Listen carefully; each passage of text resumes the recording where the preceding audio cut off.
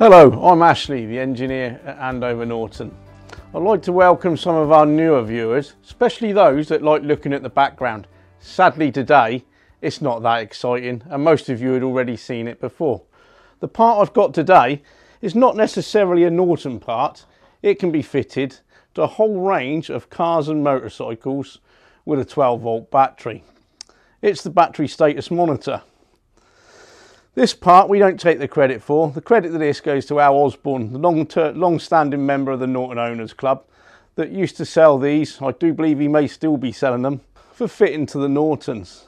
This part actually connects across the 12-volt DC supply and gives you an idea of what the 12-volt DC supply is actually doing, i.e. is your battery being charged? Do you have a wiring fault?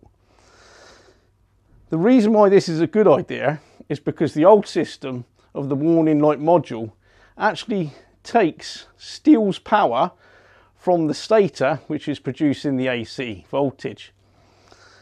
That AC voltage then went to a bimetallic strip to make the light go out in your headlamp shell.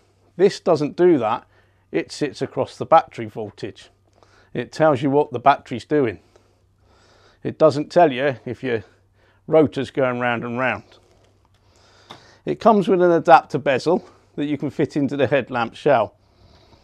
Now the beauty of this, it will give you changing colours in the LED depending on the voltage level that your battery's currently feeling or experienced and being charged at. The other good thing, and it's happened to me, is every time on a ride home I hit a road imperfection, it blinked red. And thinking more into it, thinking there's something wrong here, i.e. my wiring to this was loose, it was actually a wiring defect under the tank that was making it flash. It is that quick and accurate. It can even tell you if something's wrong elsewhere. It will give you under voltage, over voltage, and when you switch the bike on, it will come on and do a self-test and immediately show red. When you start the bike, it will then go from red through to orange, through to green, indicating your charging level of the battery.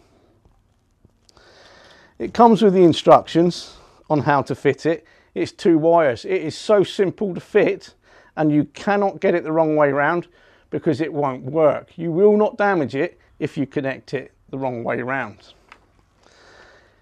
There is actually another video on our YouTube channel showing my bike running in the car park with this item fitted.